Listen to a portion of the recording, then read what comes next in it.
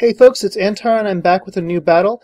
As you might have been able to tell already, I'm doing something differently in terms of my audio recording. I'm using my laptop's internal microphone rather than the external mic that I've been using.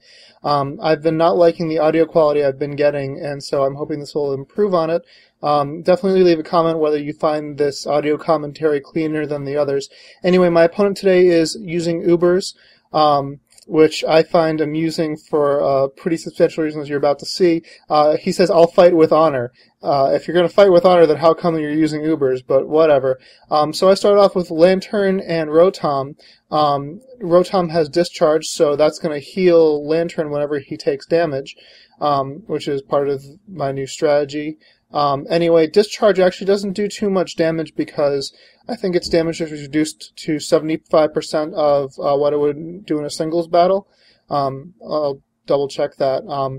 I may rebreed Rotom, my little baby. My first successful RNG breed isn't actually very good. I could do way better these days. But whatever. Anyway, Lantern uses Ice Beam to finish off Rayquaza to do what Lantern couldn't, and Rayquaza goes down on the first turn after only one attack. So I've already taken out one of his two Ubers, and I'm feeling pretty good about myself. Rotom and Lantern both have leftovers, and so they heal up. This guy is now going to send out his other Uber, Ho-Oh, which, looks really fierce and intimidating, gotta say.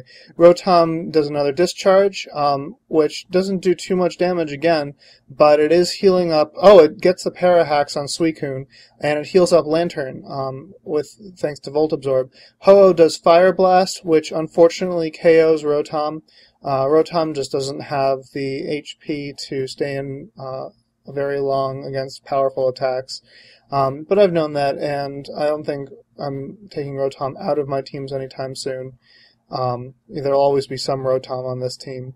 But anyway, Lantern does Thunderbolt. I was expecting this would take out Ho-Oh, but Ho-Oh is pretty bulky.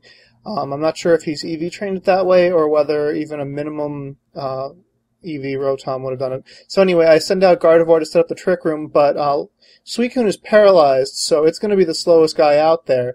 And so before I get the Trick Room up, I'm going to need to take care of that.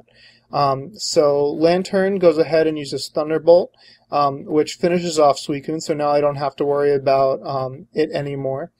Suicune goes down, and my Trick Room's about to go up. Now, why didn't I attack and take out Ho-Oh this turn? Because I probably could have with Psychic. The reason is because, I didn't know who he was going to send out next. Oh yeah, here you see Psychic finishes it off. Using Trick Room buys me 2 extra attacks rather than 1, or rather than the 1 that it costs. So all in all, it's a net gain. Lantern does Hydro Pump, which is a 1-hit KO against Charizard, and the match is over. So I've beaten this Uber user who claimed to fight with honor. I realize that, you don't choose what you say in these kinds of battles. Yeah, valiantly like Lucario. Lucario is not even valiant. Lucario is an obnoxious Pokemon. Anyway, comment, rate, subscribe, and challenge.